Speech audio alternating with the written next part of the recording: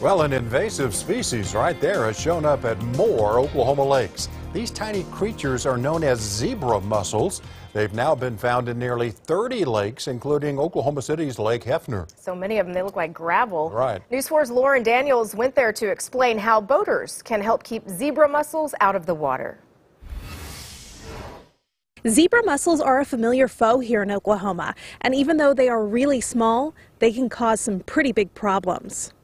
Usually we'll find a public water body or two every year, perhaps, that have a new infestation of zebra mussels. Don P. Brown with the Oklahoma Department of Wildlife Conservation says the list of infested lakes now stands at 27, including Lake Overholser and here at Lake Hefner in Oklahoma City, where you can see them on the shoreline. Zebra mussels are small. When fully grown, they're about dime-sized mussels, and they have, like their name implies, they have stripes on them. For water sources like Lake Hefner, they can lead to costly problems. They'll end up clogging up the waterworks and the pipeways, and they have to be cleaned. There's no danger to the water supply itself as far as drinking water, but it just costs a lot more money to try to maintain everything after these mussels get into the system. Brown says once zebra mussels make it to a lake, nothing can be done to eradicate them.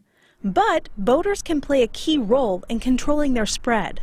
So whenever they go out on the water in their boat, we'd like them to make sure all the water is drained out of their boats, and they clean it with a power wash perhaps, and then let that boat dry out for hopefully, if they can, a week.